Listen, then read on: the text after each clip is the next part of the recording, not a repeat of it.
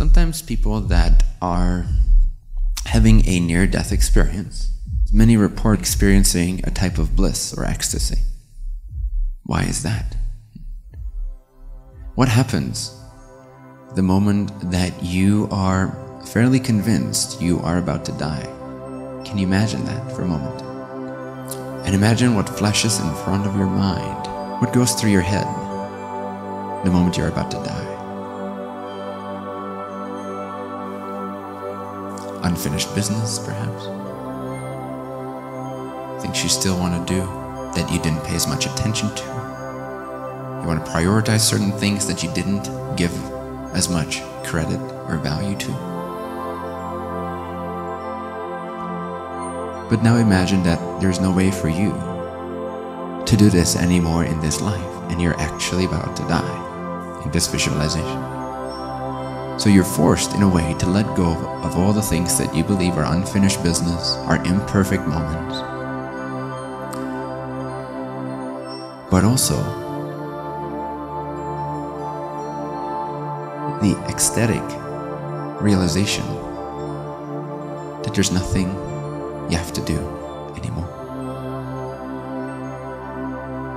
Suddenly, the effort and strive disappears, and the ecstasy of spirit starts to enter your being, starts to enter your body, even your mind.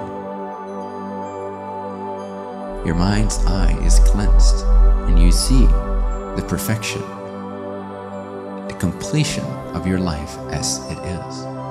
See how perfect you've already been doing. See how complete of an experience, of an experiment, of a play, of a learning experience this has already been. With all of its perceived imperfections, with all of its perceived incompletenesses, with all of its perceived flaws. And see that actually from this bigger perspective, that was all part of the experiment. That was all part of the journey. That was all part of the unique theme of expressing yourself, expressing consciousness in a particular way. They're all adding to the bigger expression of life. They're all adding to the expansion of the universe in a unique way. And the one blinks neither at the light nor the dark, neither at success or failure. It embraces all as an expression of its infinite possibilities. Know this, feel this, and let go of all stress and strife and judgment and blame. Your only option at the moment of death is to continue to fight or surrender completely all arrogance that you have developed over the years. All arrogance, all strife. Let all strife disappear. Let all sense of incompleteness disappear. Let all sense of doership and what remains to be done disappear. Let all to-do lists disappear. Let all problems fade into nothingness, into complete ecstatic union with spirit.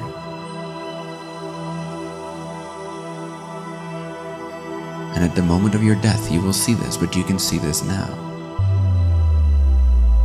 You see every moment as a perfect addition to the perfect expression of all that is, and you cannot change how perfect it is. This universe, as it continues to learn and grow and expand upon the different ways in which it experiences itself, is already essentially complete, and the vastness of all that it can be is already accomplished.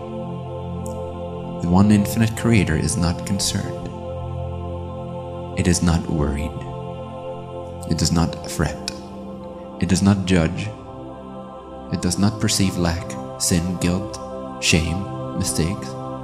It only ever sees that all of itself in its already accomplished state is only ever expressing and exploring and growing into building new relationships from more points of view within its infinite expression of oneness.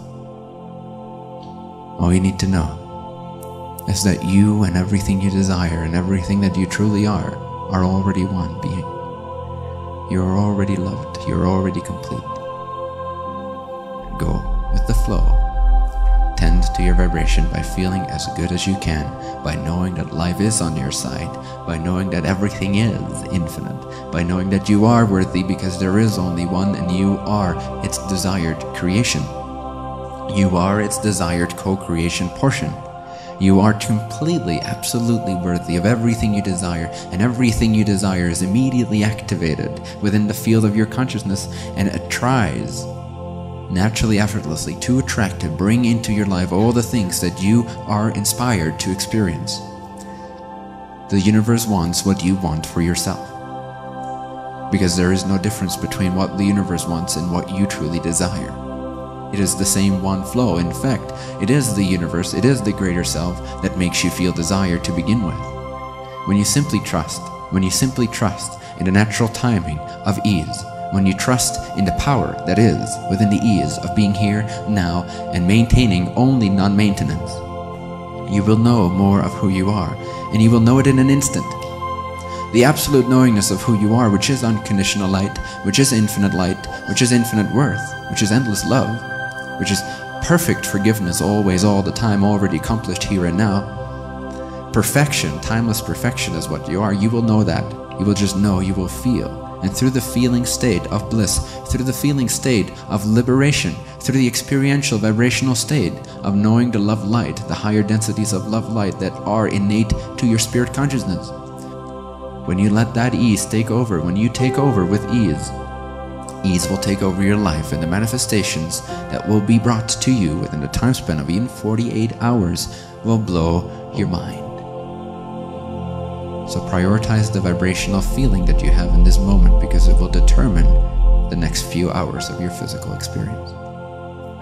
It will be obvious that you can create your future and attract the future you desire through ease, through joy, through trust, through faith, through openness, through expansion, through love, through passion. The degree to which you are ready to trust is the degree to which you'll accelerate how deeply, how intimately you'll know